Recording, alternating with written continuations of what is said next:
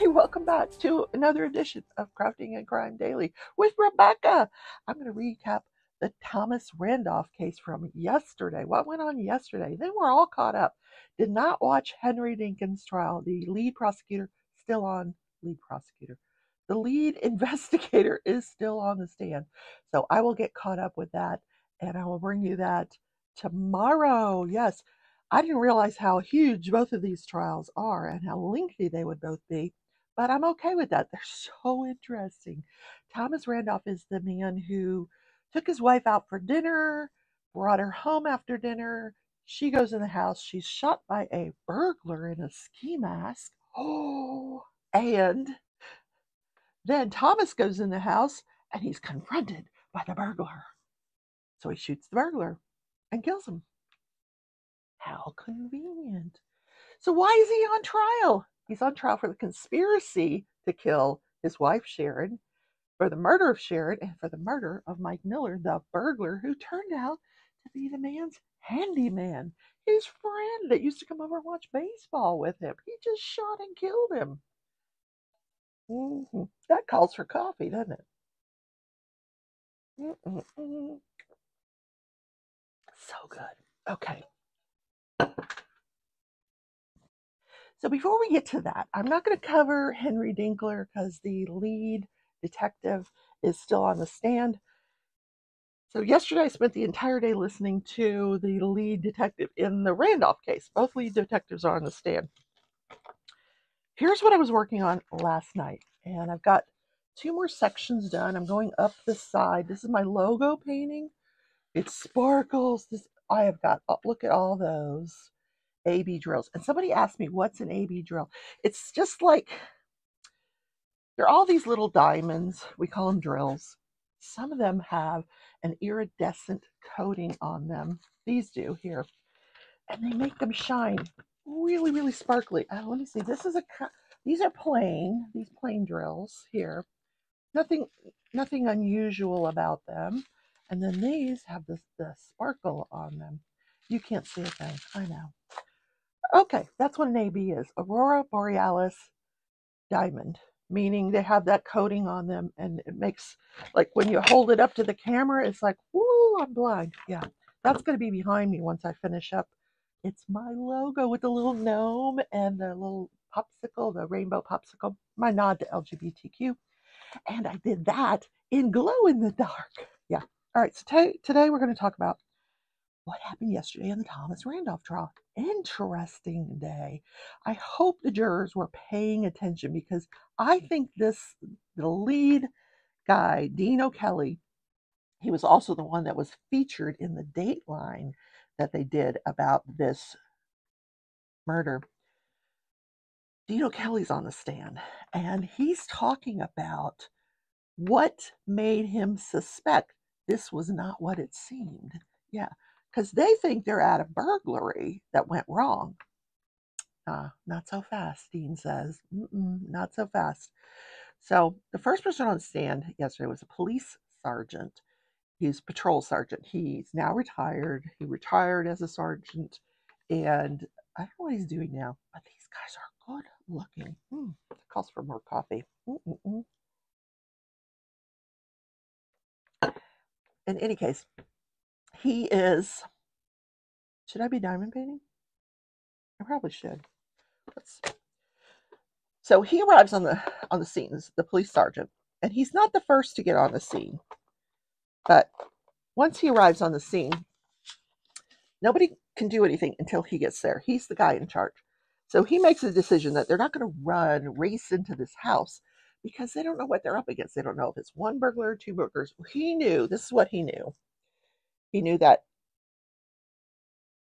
the couple had come home, the wife had been shot by the perpetrator, and then the perpetrator had been shot by the homeowner. This is what he knows. He doesn't know if there's more than 1 perpetrator. He doesn't know if the perpetrator's still alive. He doesn't know what he's sending his officers into. So he makes the decision to call the SWAT team. So the SWAT team, before the SWAT team can get there, they're out there waiting, trying to assess the situation. They are aware that the homeowner, Thomas Randolph, is on the 911 line with a medical person who's attempting to walk him through CPR of his wife. They do know that that's going on, but they don't rush in because they don't know what they're rushing into. So while they're waiting for SWAT, the lieutenant shows up and he says, "You know what? I think we just need to. I think we can handle it. I don't think we need the SWAT team. We've got enough guys here." By then they had a couple of canines on the scene, so they put one canine officer in the back of the house in case when they entered someone fled out the back. So they put the canine officer into the back of the house. He says, "I can see 1, 2, 3.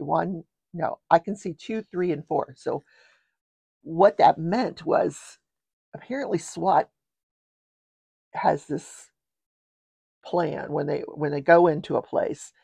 The front of the house will be side 1, the back of the house is side 4, and then the sides are 2 and 3. So this canine officer, he's positioned so that he can see the back of the house and the sides.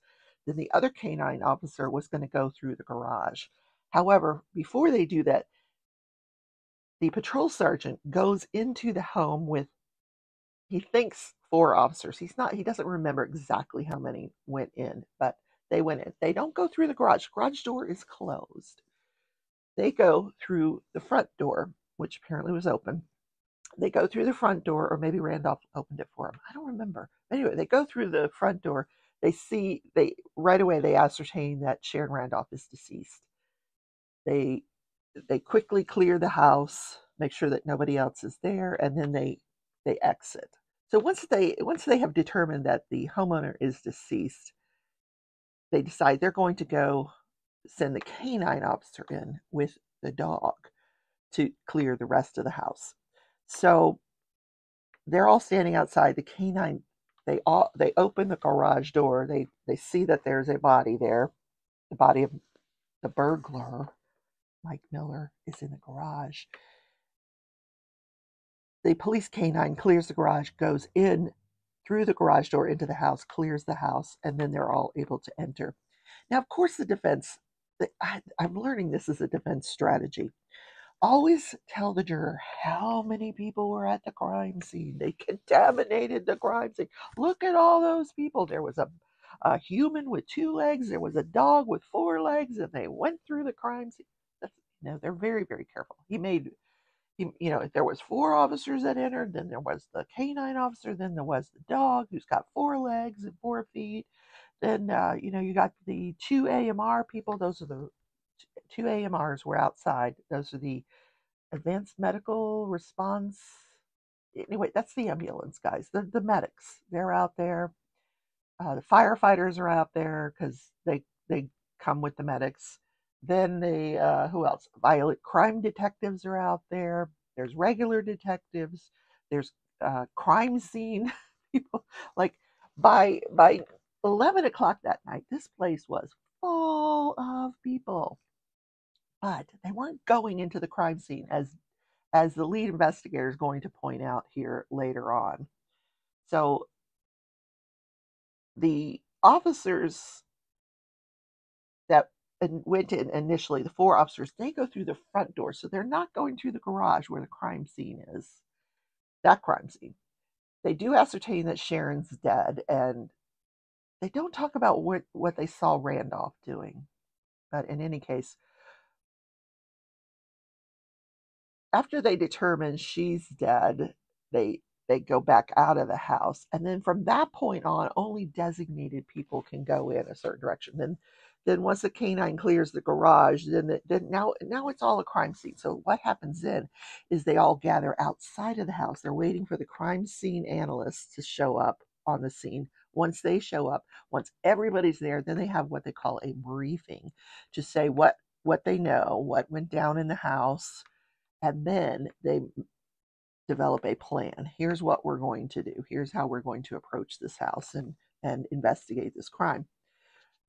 Meanwhile, between the time that they initially entered to clear the house and the time that everybody shows up, which is like 11 o'clock, Thomas Randolph, meanwhile, is taken down to the police department by one of the violent crime detectives, and that's when he has his initial interview. After the interview, he is taken back to the home. So Dean O'Kelly is the lead detective. He is the guy that was featured on the Dateline episode. Dateline happened to catch, I don't know how they did it, but they managed to catch this crime like the night it happened. I don't know if they were following Dean O'Kelly around, but the night that this happened, they get involved, Dateline, and they cover the entire investigation, focusing on this lead investigator, Dean O'Kelly. Dean O'Kelly traveled with his partner to, I don't know, 5, 6, 8 different states to investigate this murder. He investigated every one of the prior wives. Now, he wasn't allowed to say any of this on the stand. He was asked, "Did you do any traveling associated with your investigation of this case?" And he says, "Yes, quite a bit." But he doesn't. He was asked, "Did you interview?" Because he said there were over 30 like full interviews. He said yes, he interviewed the family of Sharon's family, and he had interviewed Mike Miller's family, but they didn't ask him about the other interviews that were going on. Yeah, because he interviewed prior wives. It was all on Dateline. He interviewed prior wives. He interviewed some of the guys that said they had been groomed by Mike to kill some of the prior wives. Yeah, it was a pretty lengthy Dateline. So if you ever get a chance to watch that, I don't have the link to it. It's not easy to find. So I did find it and I did watch it. So Dean O'Kelly, he's now retired though. He although he's retired from the police department though, he still is involved. He investigates cold cases. How cool is that? Wonder if he's doing it for Dateline.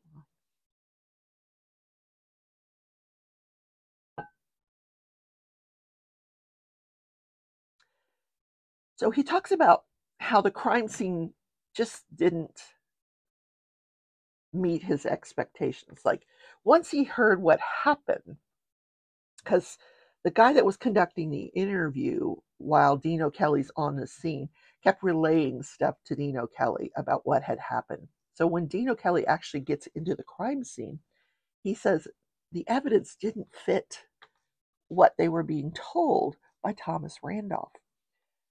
The ballistic evidence suggested that there was no shooting in that hallway, the way Thomas Randolph described to numerous people in both interviews, because he's interviewed later on, as again, a second interview,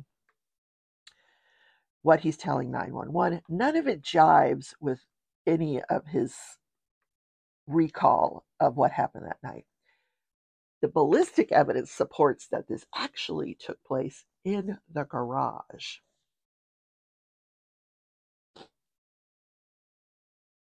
He said another thing that puzzled him is the ski mask. He said, you look at the ski mask and there's no holes in it. Mike Miller was shot in the head by Thomas Randolph. And he was wearing the ski mask when he was shot in the head. So who took the ski mask off of him? Where's the holes in the ski mask? There's no tissue, no blood, no holes, nothing on the ski mask.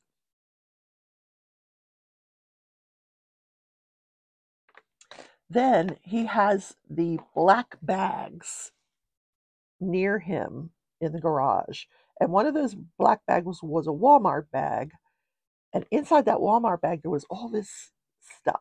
So what they did was when they got back to the police department, they laid all of this stuff out and they photographed it. And in the bottom left hand of the photograph, you can see 4 keys. The first key unlocked the back of the house and the front of the house. So now we know how he got in. The back door was open. He got in through the back door. He had the key.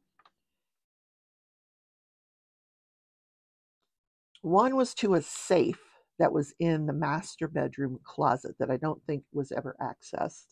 And then 2 were high security keys that they never figured out what those went to. The .38 special that was used to kill Sharon Randolph was found next to her body. Several times, Thomas Randolph says, when I knelt down next to her body, I was kneeling on the gun. Yet, during his version of the story, he's confronted by Mike Miller, who has a different gun. He has a gun in his hand. Not Now we know that the gun that was used to kill Sharon is a 38, and it was sitting next to her body. Why would he? What the gun that was found next to Mike Miller once he was gunned down by Thomas Randolph was a 22, which is not as powerful as the 38. So why would he put the 38 down next to her body and then go get a 22? It makes no sense. And there were a lot of other guns found in that house. Oh, during Thomas Randolph's rendition of the story, he says while he was on the phone with 911, and we heard the 911 tape, that they keep trying to get him to give his wife CPR, and he's like, "Shouldn't I go get the gun?" They're like, "What gun?" The gun that the burglar had. Should I try to find it? And they're like, "Okay, go." Oh, but no, you should be doing CPR on your wife. So he goes out to the garage and he finds the gun that's underneath Mike Miller's body. He picks it up. He leaves the garage. He says he locked the garage door so that Mike couldn't get back in the house. Then he takes the gun and he tosses it into what he says he thought he was tossing it into a wastebasket. It ended up, it was found inside of a piece of luggage. Isn't that weird? Yeah. Now, here's some other puzzling things that Dean O'Kelly said happened. Sharon Randolph, at autopsy, had these gorgeous jewelry on. She still had all her jewelry on. Mike Miller didn't take any of her jewelry. At the scene, her purse was lying near her body. It was open, and there was a visible, right at the top of the purse was a $100 bill. He didn't take that. Then O'Kelly says, it didn't make sense that when the burglar was confronted by Thomas Randolph, that he ran towards the garage to leave. Why didn't he run towards the back door the way he came in? It would have made more sense for him to run that direction instead of running towards the garage.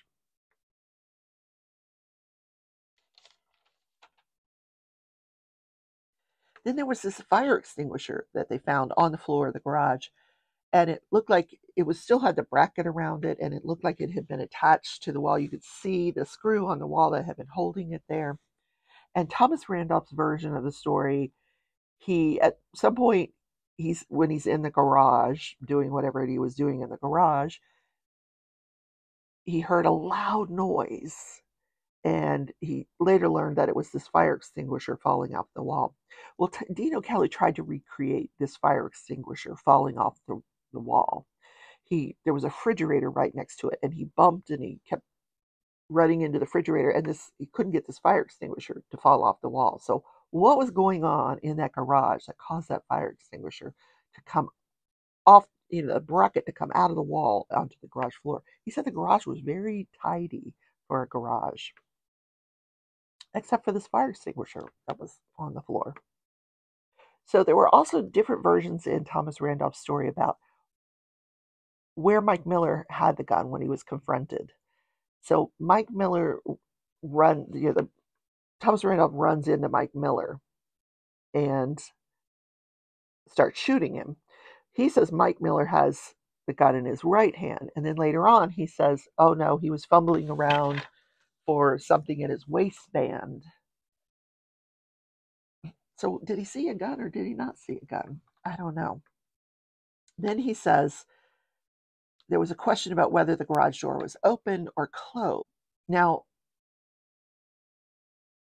if that garage door was not propped open and it had closed automatically, when he was confronted by the burglar who was running towards that garage door and he starts shooting him, there would have been ballistic evidence in that door, because the wounds that Mike Miller suffered were penetrating wounds, meaning they went through his body and out the other side. So it would have hit that door.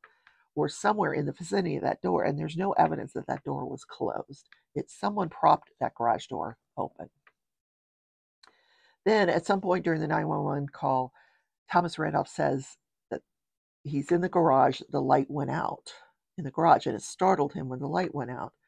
So Dino Kelly conducted several tests, and on each test, the light goes off automatically after the garage doors are closed for 5 minutes and 8 seconds. So that went into a lot of the timing. So then they went through the timeline of events. So at 8:20 p.m., you can see they show footage from the hotel, the casino where they went for dinner, the lobby, and you can see Sharon and Thomas leaving the casino. Once they leave the casino, there's surveillance footage in the parking lot. You see them exiting into the parking lot. So it's 8:20 p.m. when they leave the restaurant. Then they go to a place called Funny's gas station where he fills up with gas. That's at 8:26 p.m. And from Funny's, it would take 3 to 4 minutes for Thomas Randolph to get from the gas station to his home. That would have put the arrival at the home at 8:30, around 8:30. So at 8:33, we know the neighbor gets a phone call, and simultaneous to getting that phone call, he hears gunshots coming from Thomas Randolph's home. So if you assume that he arrived home at 8:30, if he left from the time he leaves Funny's, if you go forward 3 to 4 minutes, you assume that, because he says he entered the garage, he let Sharon out because she wouldn't have fit in the garage. So he pulls into the garage. She goes in through the garage door. He doesn't hear any shooting because he's got the radio playing. He's hard of hearing. It's a song that he liked. He's listening to the song. Then he closes the garage door. Well, if you add 5 minutes and 8 seconds to that, the time it would have taken the light to go out in the garage, it would have been dark way before Randolph describes when it did go dark, when the light actually went out. I hope that made sense. I think in my head, it made sense. Okay. These were all things that were bothering Dino Kelly. So one of the other things that was bothering him is it's not till he's on that 911 call for 6 minutes before he starts compressions on his wife. The guy kept asking him to start compressions, but he needed to go get the gun, and he needed to do this. Or should I open the front door for the police? Yes, you should go open the front door. It was weird. Oh, also, it wasn't until 9:44 that he calls 911. Or 8:44. 8:44 when he calls 911. So if they arrive home at 8:30, 8:33 when the neighbor heard the gunshots, he doesn't call 911 until 8:44. What is he doing? In any case, the next thing they do is they go through all of the life insurance policies. I didn't know there were so many. There was a Chase policy that was taken out in January of 2006, and that was $200,000, where Thomas Randolph was the sole beneficiary. Then the next month, February of 2006, they weren't even married then. He was put on the application as a domestic partner. This was a Prudential life insurance, and it was $100,000 paid to the sole beneficiary, Thomas Randolph. Then they found a Stonebridge life insurance policy for $10,000. Again, Thomas Randolph, beneficiary. And then they found a Boston life insurance policy, which was one that she had through her employer, where she named him as a sole beneficiary. That was another $22,000.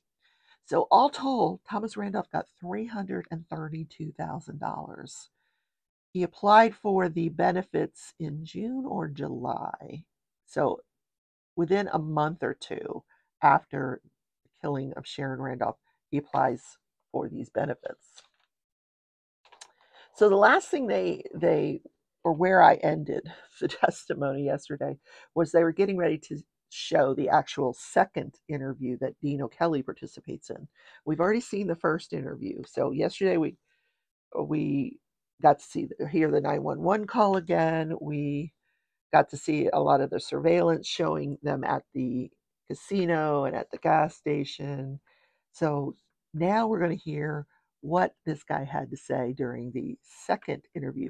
The other thing Dean O'Kelly was talking about was, where did you guys get this idea to do this video walkthrough 1 week later? And he says it's something we normally do with like police involved shootings, because we learned a lot about this when I covered the Parkland school shooter, and the school resource officer was on trial. We learned about how you get it when you're in these intense situations. You get tunnel vision, you have auditory exclusion, where there's things you don't, that are being heard but you don't hear them. So he thought, usually in officer involved shootings like that, they will have him walk through the actual shooting, and then it's at this point that they start remembering these things that were excluded because of the adrenaline rush. So he got the idea, well, let's get this guy to do a video walkthrough, and maybe there are things that he will remember that he didn't tell us during the interview. But his version never wavered. He maintained his version, through the first interview, through the walkthrough. We're going to see the second interview, and then I'll tell you if he maintained his version through the second interview as well. Yeah, and is he going to take the stand in his own defense? I don't know. Is this their last witness? Is the lead investigator the last witness? I don't think we've heard from the medical examiner. I don't know if we will, because I'm interested in, the directionality of the bullets and where they were shot, and it has to make sense, right? And right now, Thomas Randolph's version of the events is not making any sense. And I hope the jurors see that, even without the knowledge. Remember yesterday, you guys were so honest when you said, oh no, we wouldn't look at, no, we're jurors, we're not going to look at. You guys would make great jurors. I would make a lousy juror based on my answer. But in any case, that's the show for today. I'm going to catch you up on Henry Dinkins tomorrow. We'll see what we can see from this interview. I'm getting ready to have some coffee and finish my coffee and listen to it. And I hope you have a great Tuesday. I'll see you tomorrow then. Bye, everybody.